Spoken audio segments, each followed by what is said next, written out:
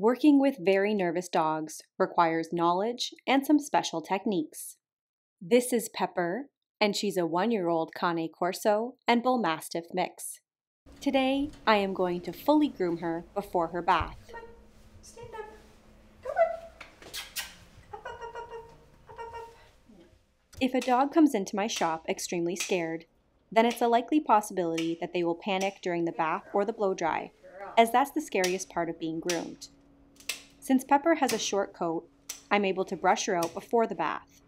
This means if I feel she is too stressed, I can send her home without the blow dry, and she would still receive a full grooming service, making it a positive first experience with me.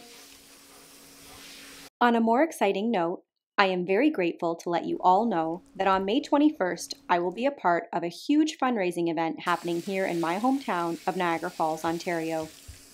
A local restaurant will be opening its doors to people and pets, helping to raise funds for Niagara Dog Rescue.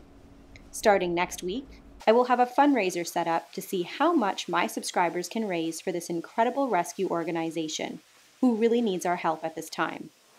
If you're local to the area, I will be available for a meet and greet throughout the event, and I will be streaming it live.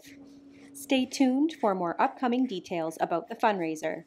I'm looking so forward to helping this rescue, and I can't wait to see what we as a community can continue to do for pets in need. You want a treat? Look, what's this? Sit. Sit.